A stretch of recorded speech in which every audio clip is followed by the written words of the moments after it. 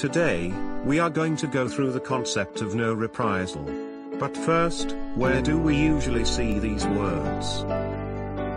You would have probably seen it in your organization's anti-bribery or whistleblowing policies. It is often said that no retaliation or reprisal shall be faced by those who chose not to participate in bribery activities or who raised a report in good faith. This means your organization promises to protect you from harm. This type of harm is also known as acts of workplace revenge. Let us look at the scenario when your organization would protect you. One good example is when your client is trying to ask for a bribe for the project.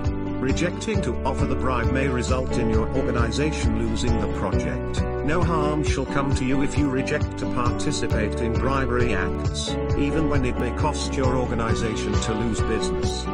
Another situation is when you had witnessed a bribery offense in your organization, and you reported the case appropriately. No harm shall come to you if you raised a report in good faith and not for the evil intention to frame others.